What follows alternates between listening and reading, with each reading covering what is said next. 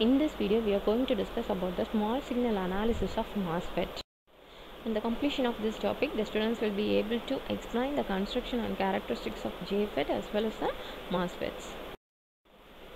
And here you can see the common source configuration of fixed bias.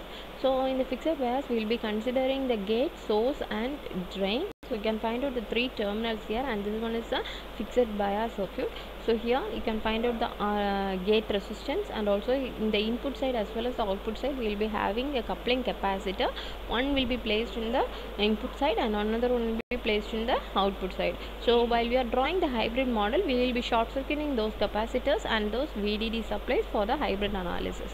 Another thing, there is RG, here RD, and here we will be having the capacitor, that is source resistance, which we are placing at the source terminal.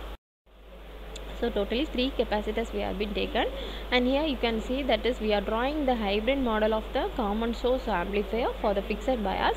So you can see the circuit, that is RG, that is value RS, so signal source resistance RS, RG, and the source terminal, gate terminal is here, and the source is grounded here. So the current which is flowing from the drain to the source, which we are indicating in the downward direction, here we are giving it as GM into VGS, and this one is R0, that is small signal resistance, and this we call it as common, that is small signal model, and this one is the RD, and here we are taking the load resistance, which we call it as RL.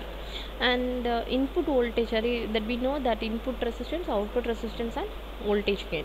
So here input resistance, which is nothing but RG, and R0 is equal to R0 parallel RD, and voltage gain you will be getting as minus GM, that is we know that is output voltage by input voltage.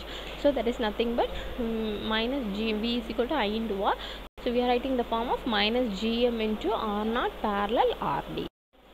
And here this configuration, which is serving as a gain stage, so the disadvantage is only that it has a high output impedance, and also this capacitor which is included such that the stage is connected to the current source for the biasing. So here common gate configuration, in this common gate configuration you can see that is gate terminal which we are grounding here, and we are taking the capacitor which is connected to the VDD, and the output we are taking at the output terminal. Here also we are taking the coupling capacitor, the input side as well as the output.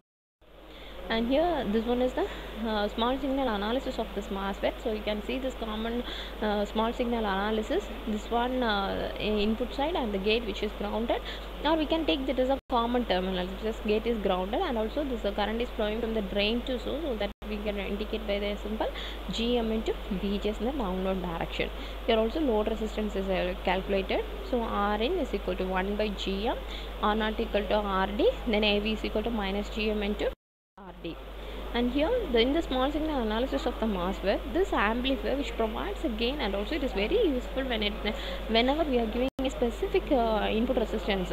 So this, in case whenever this impedance needs to be matched, this transmission, like that we are calculating up to 50 ohm, and so it another application of this CG configuration that acts as a current buffer, that is this current gain will be very close to 1, so that small input resistance and large output resistance. So this one is the common drain configuration.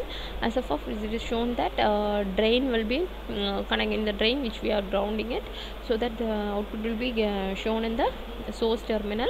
So we are taking the output here. So input side there will be a capacitor, and the output side there will be another one capacitor, and another one which is given to the bypass.